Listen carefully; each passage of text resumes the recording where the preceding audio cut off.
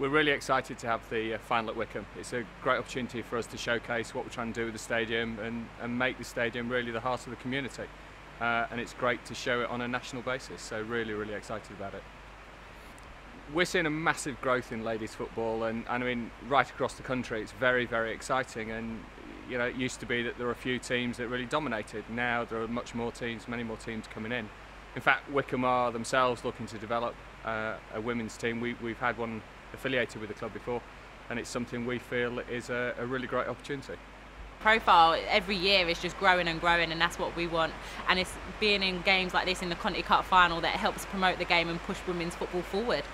We've been good form recently, and just because we had quite a disappointing start to the season, and for us to get into 2 cup finals and and finish as high up as we possibly can, it's like quite positive.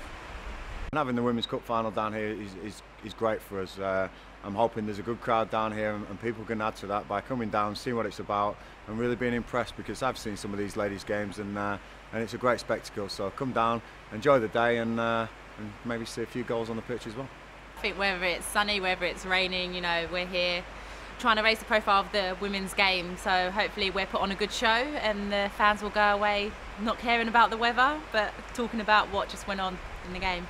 I have played here before. I think in 2006 it was the Arsenal-Charlton game. I think it was FA Cup final or League Cup, I'm not too sure. But no, I remember playing here, and that was a good crowd that day, so hopefully we can get the same. The players will be down here to watch the ladies' final, and having watched it on telly, you see some of the skill levels now.